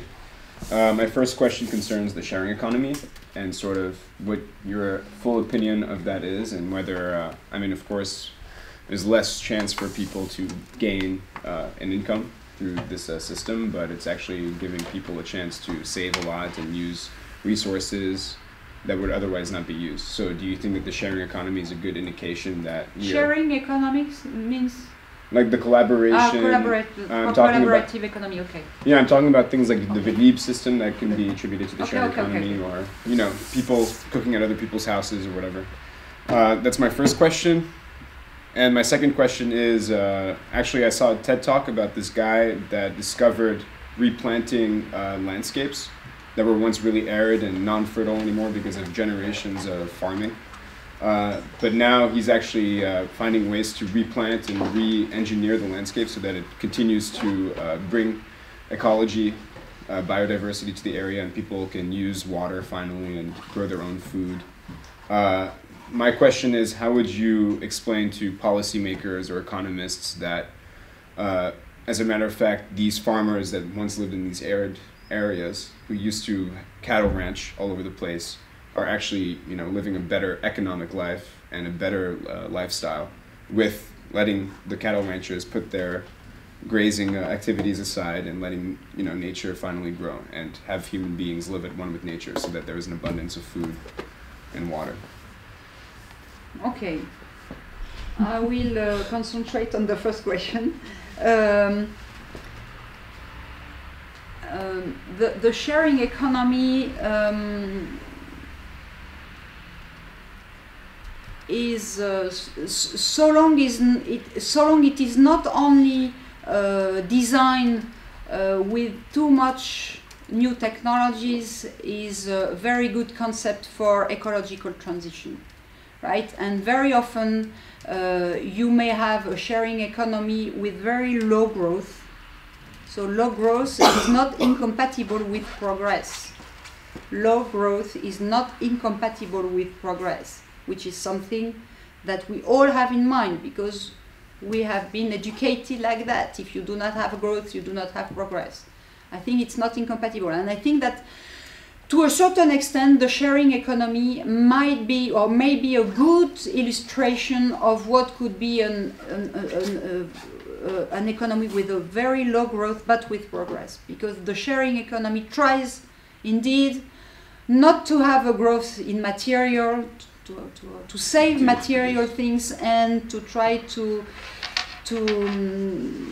develop, to multiply the links between the producers and consumers. So that is what I could say. But the governance of this has to be thought about. This is very important. Mm-hmm. Now I will not answer your second question because I'm not sure to have very well understood it. But if you, I'm sorry, but at the same time, there is something very important they said that I had in mind when you raised your question. It may answer indirectly, I don't know. Which is something you said concerning the defense of GDP. You said GDP is directly correlated, for instance, with life expectancy, and therefore, why should we put GDP aside? This is true only until a certain level. After, let's say, $20,000 per capita of living standard, after that, beyond that, you have absolutely not at all any correlation anymore. Otherwise, I think no one would work on new indicators of wealth. So of course, everything everything I spoke about is the responsibility of rich countries. I speak in terms of responsibilities. It's not a concern, it is a responsibility. Of course, we have the responsibility that poor countries develop the way they want. I do not say develop with growth, develop the way they want. But we also have the responsibility, the collective responsibility of stopping the invasive way we have grown for the last 50 years. And this is the responsibility of the rich countries, absolutely not the responsibility of the poor countries. If I had had time to show you some elements concerning the ecological footprint, this would have been obvious to you. They have no responsibility in what is happening. Even actually, even China, although it's shifting to have responsibility, but the responsibility is within Northern America and Europe. I was wondering if you could comment on the example of Bhutan, because I know that in my country, the Netherlands, it's used as the example in the political and journalist arena, and I was wondering if you could say something about that. No, okay, it's a very good question.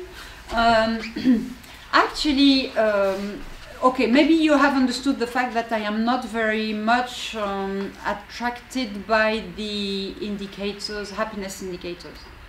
It's not my tasse de thé, as I would say in French, because they are very much grounded on individual methodology and on utilitarist frameworks and on the idea that the sum of individual happiness would make collective happiness. Okay, so I sort of put a distance with this, this very strong wave of studies concerning that. But the way Bhutan uses happiness has nothing to do with the way it is measured in Western countries. Absolutely none. The Bhutan happiness, the gross happiness in Bhutan, or happiness, I don't know how the way it's used in English, but bonheur national brut in Bhutan, is very much more a composite index of different dimensions that are supposed to be components of the collective well-being of the country. So it is very much an indicators of as what we would call in our Western countries indicators of well-being. It is very efficient, but there is one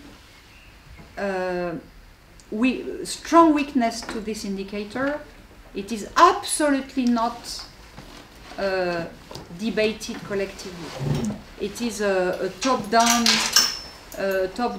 process with a dictature elaborating for the citizens what is good for them, right? But it has nothing to do with the subjective indicators I was speaking of earlier. So, in a sense, it is interesting.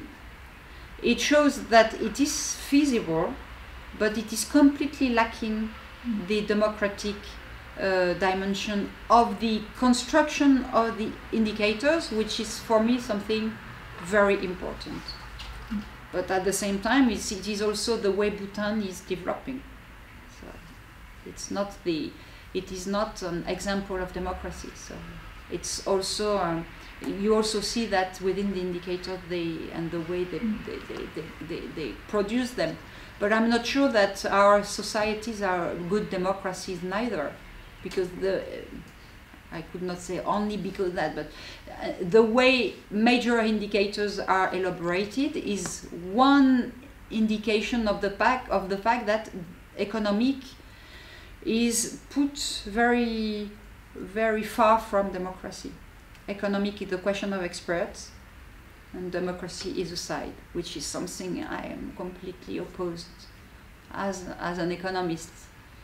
But we are very few thinking this way, very few. But still, I have another. Yeah, please. Last one. This is a bit less easy to frame for me, but I was wondering if we could zoom in a bit on the European context and maybe the recent austerity policy, because let's put it in this way.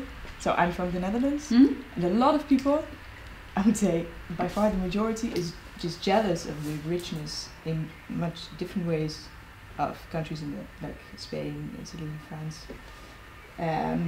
Maybe in a very romantic way also, in the sense that there is nature, there is a better quality of life. They are jealous of what? Sorry. Food, of all kinds of things that they associate with quality of life that's not, in their opinion, existing in the Netherlands, a small country where everything...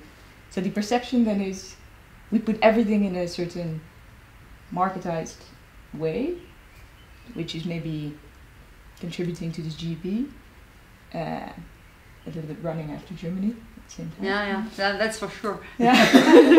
You are from Germany. Sorry, I said sad things. I'm used to it. Right, sorry.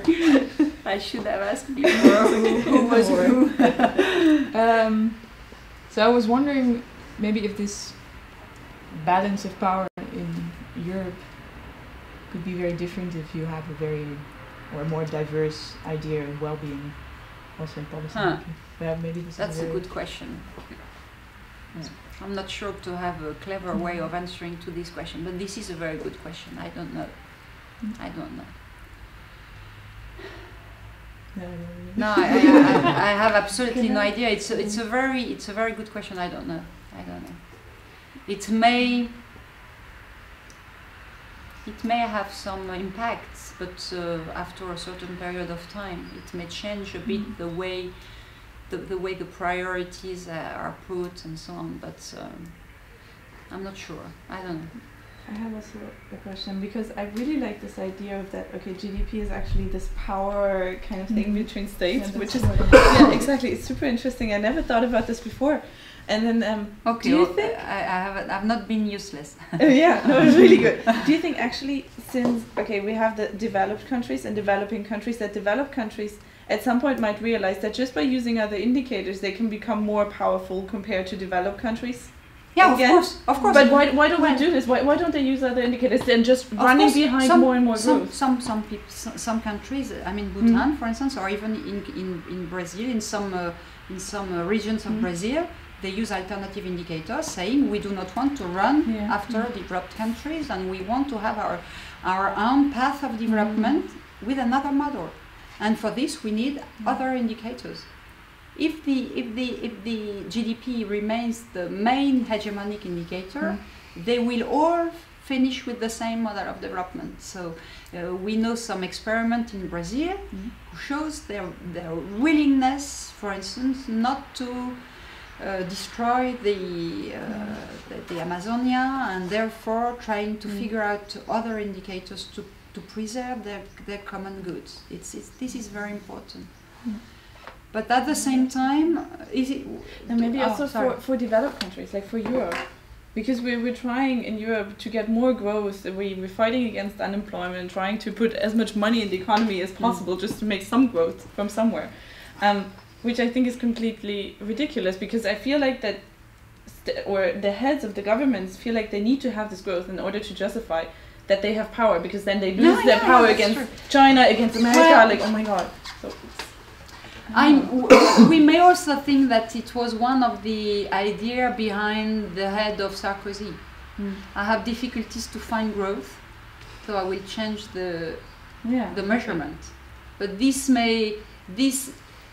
is something I'm not very excited of saying, in a way, because it's a way of saying that indicators may be manipulated by politics, and what I try to what I try to analyze is the fact that they have always been conventions. These conventions are very useful because all indicators are collective agreements. Even inflation, for instance, is a collective agreement. We all agree on the fact that inflation is 1%, 2%, and no one contests it, whereas we could contest it because it's plenty of conventions. But from time to time, within a society, it's very important to have collective agreements, and some indicators are collective agreements. But from time to time, it is time to open the black box and to discuss and have controversies concerning things that were our aims and that are not good aims anymore. But it would be important to also have the dynamics that would help us construct alternatives that would become again collective agreements. The worst for me would be to say, okay, GDP is very conventional, I have no faith anymore in any indicators. This would be the worst. We need collective agreements, and these go through some indicators. But from time to time we should change. If each political arrives with this set of indicators saying, okay, I am interested in this indicator because I know that with these indicators I should have I should be performant in a way, then no one would have any faith in any indicator anymore. Manipulation is not something good, so we also need institutions that also make a distance between the politics that are in place and the indicators that are produced.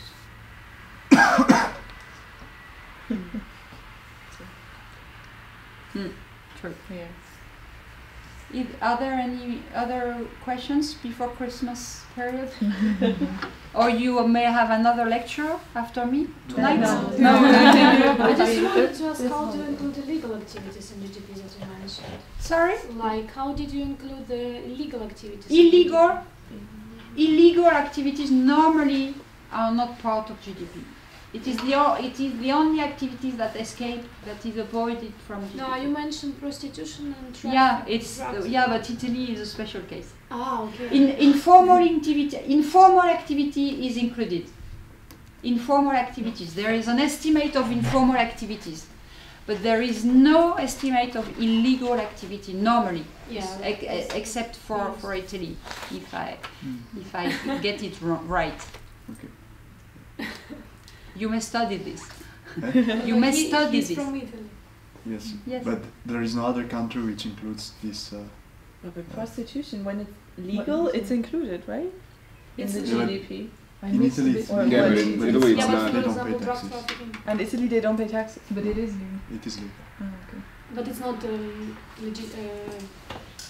It is not regulated. Yeah, it's not regulated, exactly.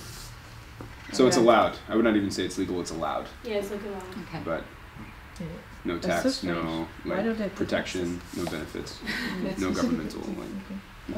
Okay, thank you very much. It was a pleasure to speak to you. And thank you to David Flasher who invited me here. It was a real pleasure. Thank you to both of you. It was very too much time.